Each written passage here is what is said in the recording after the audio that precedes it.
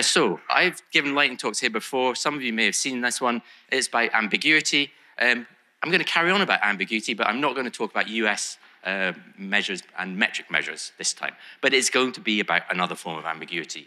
This time it's about the ambiguity of this product of growth. Is it a fruit or a vegetable? Well, it is a fruit, isn't it? There we go. So we've got that one out of the way. This is a different sort of cucumber, though. So has anyone come across Cucumber, the BDD tool? Yes, thank you. Actually, the last time I got kicked off this stage was when people like you were heckling. And that last time I think it was Francis that did it.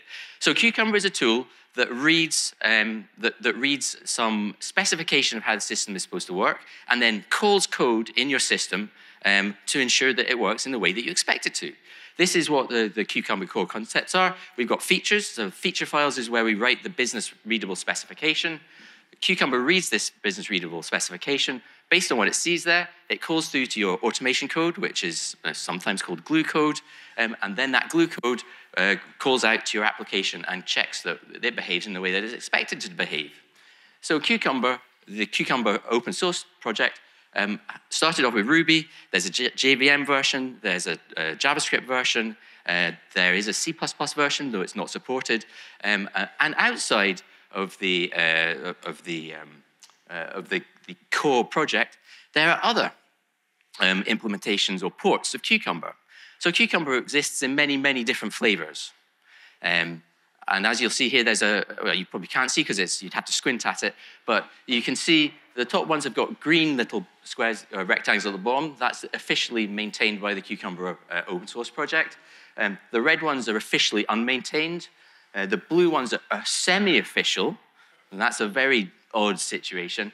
And then we have unofficial ones as well that go along the way.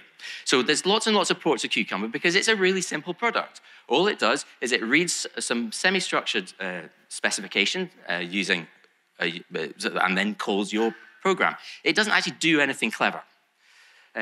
So we talked about cucumbers being, are they fruit or vegetables? Is this a cucumber or a gherkin? Yes, exactly. What's the difference between a cucumber and a gherkin? I'm not sure, except that gherkins are normally pickled and cucumbers are normally sliced. So anyway, this is gherkin. So gherkin is the semi-structured, business-readable format that cucumber and all those families of cucumbers that you just saw earlier understands. And if you read it, you can see that although it's a bit stilted, it makes sort of sense. It's something that you might show to your product owner. You might even show it to a customer. So that's gherkin. This is what people get really hung up on. They could think, if I write my tests using this format, then I am doing behavior-driven development, BDD. And if I use Cucumber to do it, then I must be doing BDD because Cucumber was created to implement and support BDD. They're wrong. This is what BDD is. BDD is a set of 3 practices, discovery, formulation, and automation, that get applied in turn sequentially to a user story. So discovery is where you collectively come to an agreement in the team about what you're supposed to implement. Formulation is where you take that collective agreement and you write it out in some form of business-readable language so that it persists for the lifetime of the project. If you happen to use Gherkin to write it out, then you can automate it using Cucumber. Now your documentation is not so much self-correcting, but it at least will tell you when it deviates or diverges from the product. So that's the goal of BDD. The goal of BDD is to really understand what you're doing so you don't have to do it more than once, then to document it so that you don't have to go and reverse engineer what it was that you did, and then automate it to make sure that anytime you do diverge from your documentation, the build system tells you.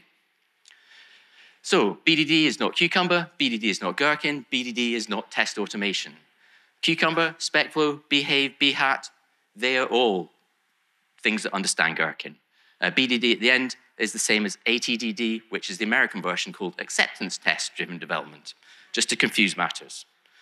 And then finally, Cucumber is an optional ingredient in the BDD salad. Thank you.